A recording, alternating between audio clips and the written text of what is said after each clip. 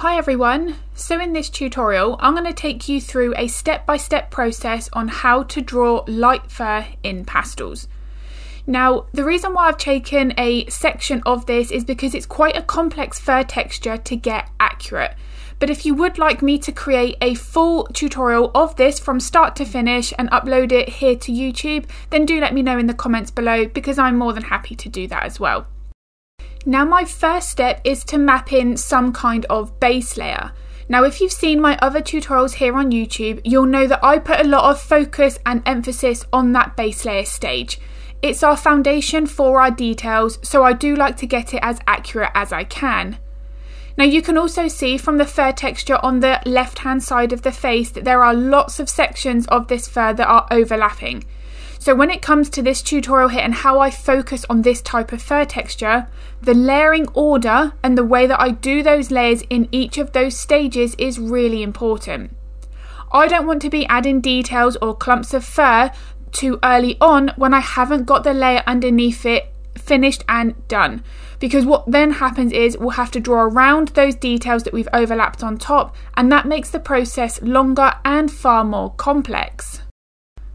Now with this base layer stage, just like with any animal that I'm drawing, you'll notice that I'm not putting one solid colour down for the entire section. Now I like to do this with any subject because I do feel that I'm more likely to follow that reference photo accurately early on.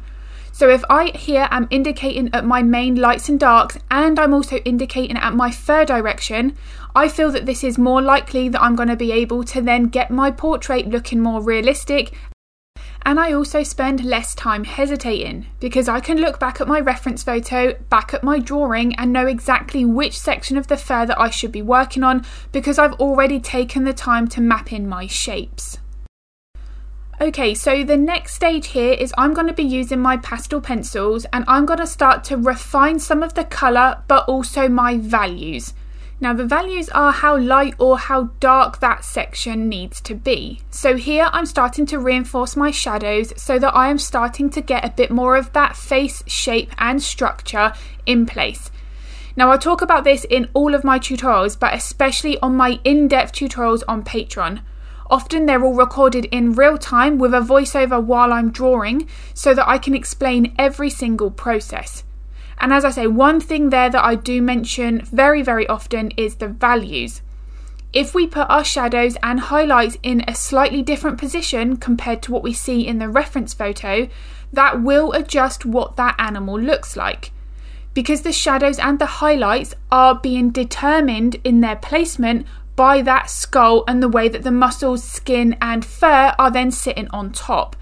So it's really important to make sure that we are studying that photo closely. I have a video here on YouTube and it's my top tips for drawing realistic fur in pastels. I'll link that in the description below if it's of interest. Now there I speak about a few things, but one of those is fur direction, fur length and fur thickness. Now again, this is something that I do go in depth in my Patreon tutorials because this is something that is going to really affect what our finished portrait looks like. The direction of those pencil strokes, as you can see here as I'm starting to curve over the top of the eye, this has to follow the right shape and curve in order to get that face structure accurate. So as well as our lights and our darks and how we've got those placed, the fur direction is just as important. I want to make sure that I've got that fur direction accurate because here it's curving over that eye socket and then where it's going to start sloping down the side of the skull where the ear then attaches to the head. So these again, just like the highlights and shadows, they're not random. The way that the fur is directing is happening for a reason. Now when you're starting to work with longer coated dogs like this Labradoodle here, it is one of the things where there's going to be a little bit more freedom of movement because their coat is naturally longer. So shorter coated breeds, you're going to have potentially a little bit more of a structured fur direction. But with this, when it gets to a certain point in that length, it will curve over and overlap in different directions. But because of what I've mentioned earlier, we have to be drawing what is beneath those sections of fur first. So this section of fur here is a prime example. Look at how I'm going to start to now curve this over the section of fur above the eye. I can only add in these little lighter details now, there, applying that longer pencil stroke, because I have mapped in the fur beneath it.